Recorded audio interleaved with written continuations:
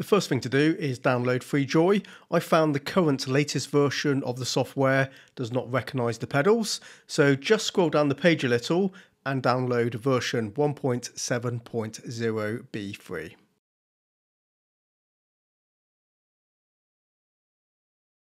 Now launch FreeJoy. In the top left of the screen, under Device, select the pedals.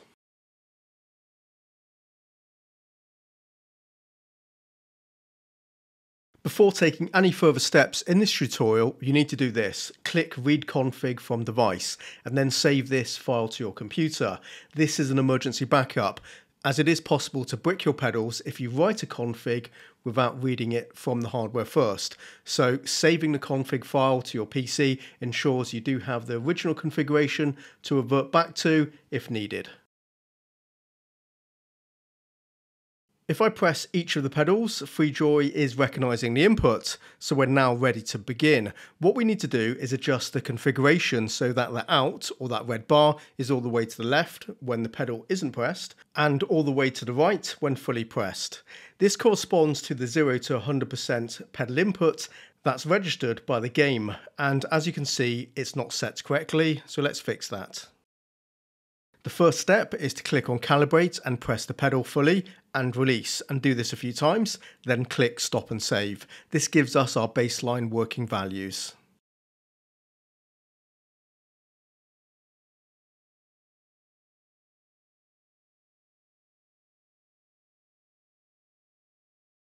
Next, write Config to Device to apply this to the pedals.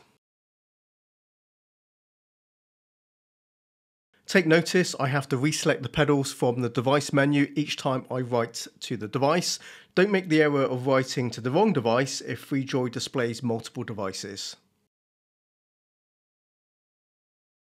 The red bar now shows us the changes, and it's closer to being fully calibrated, but not quite. That red bar is not reaching 100%, so we do need to make an adjustment to the value. First, I'm going to add a small measure of dead zone to the min number. That represents the pedal not being pressed. We do this as the weight bearing on the load cell sensor can have a small measure of variance at any one time, and that would be picked up as pedal input into the game, so that would be unwanted pedal input. So we want to cancel that out.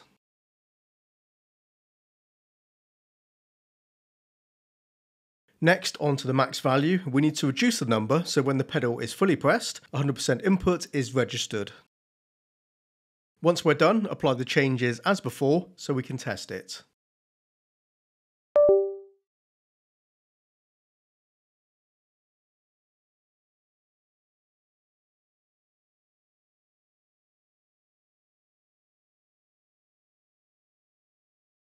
That looks fine. I may make some small tweaks to those values later, but that should be okay to start with. Now simply repeat the same process for the clutch and the brake pedal.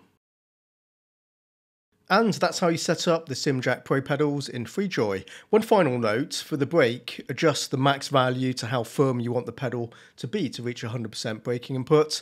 That's something you'll need to experiment with on track to find out what works for you, and maybe return back to FreeJoy to make some minor adjustments and fine-tune your settings. If you found this video useful, do hit the like to help support my channel, that would be much appreciated, and subscribe for more tips and guides in the future. And until next time, happy simming and bye bye.